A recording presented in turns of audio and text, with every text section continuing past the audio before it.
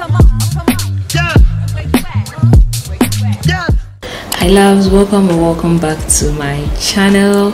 Kindly excuse all background noises. In today's video, I am going to be giving you a few tips on how to look expensive on a budget. Okay, so lately I've been in the process of finding my style, which I think I have found, but in doing this I have started incorporating certain things because the style that I think I have found for myself, it's more of a quiet luxury. So there are certain things that I have decided to incorporate in this process, in as much as I'm not at that stage yet to afford certain things.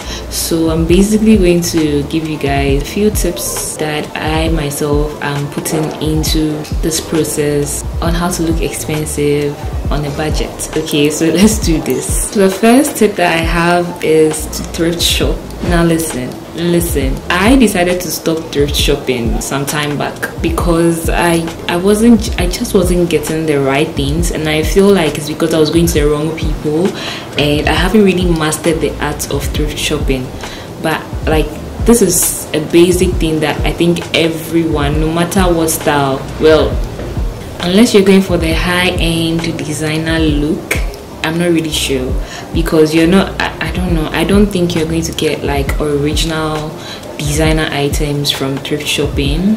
Well, from what I know so far in Ghana. Okay, but for my kind of style, like quiet luxury, I kind of need like quality items, and you can get so many quality things from thrift shopping. There are so many ways you can thrift shop, from vintage boutiques or like going to places like Accra, Kanta to get very cheap, good looking thrift items, or you can just do second-hand online shops who sell thrift items. I am starting to master it because the country is hard, life is already hard enough. Okay, and I think these are like the basic steps, or the first basic steps that you can use to start enhancing your style, making you look expensive but on a budget. Which brings me to my second point, which is quality over quantity. When building a budget-friendly high-end wardrobe, it is always important to consider the quality of the item that you are getting.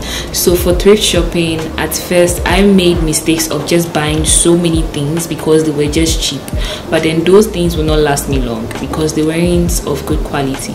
So it is very important, you have to get something that is of good quality and will last very long. That is going to save you a lot of money. The third point I'm going to give you is accessorizing like a pro, or just incorporating accessories into your style on a day-to-day basis. I think even just saying incorporating accessories into your style is not necessarily a great point. You have to know how best to accessorize, because accessories can either make or break an outfit, if that makes sense. Know when and how to accessorize. Include things like necklaces, rings, bracelets, even handbags, like little things. Accessories is not just about jewelry, it's about the little things like belts when necessary, handbags, the kind of handbags you're using. For this top that I'm wearing like this, as you can tell, I haven't really done a lot of jewelry. The only thing that is needed for me is my earrings and then just about 2 rings, and that's it. I'm good to go, and I still look like I look very put together. Like, I haven't done so much, but I still look very put together. So it's very important to know when and how to accessorize.